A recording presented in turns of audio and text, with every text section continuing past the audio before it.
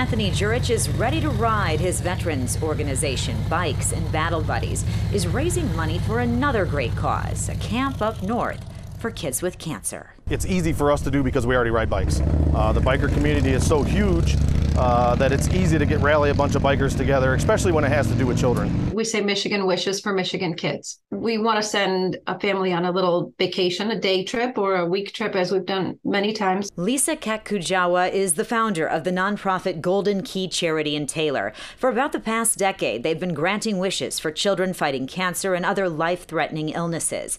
Children like Trista, fighting cancer since she was 2, who was gifted a trip to Muskegon and even a proclamation day from the mayor. Reese went to Frankenmuth with her service animal, a fox. And Michaela, whose leg had to be amputated, got a Golden Key getaway to Traverse City. Sadly, 5-year-old Malia passed away, but not before Golden Key brought Santa and the elves and all the presents to her in the middle of summer as a Christmas gift. When you attend funerals for kids, that changes you. And you see children that are not knowing what their fate is going to, and the families and the sadness and it's a tough charity to be around. But she says you always have to have hope, so she has purchased a 55-acre youth camp in Gladwin, Golden Key Camp, to eventually host sick children and their families at no cost to them. But the site has been vacant for several years, so the buildings need work, starting with a new commercial kitchen, which is what Saturday's ride is raising money for.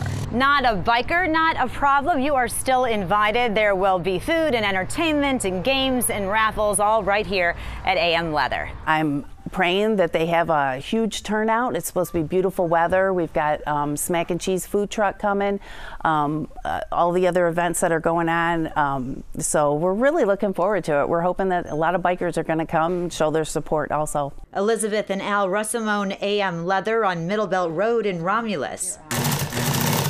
Their store is hosting the ride. Festivities start Saturday morning. Registration is just $20.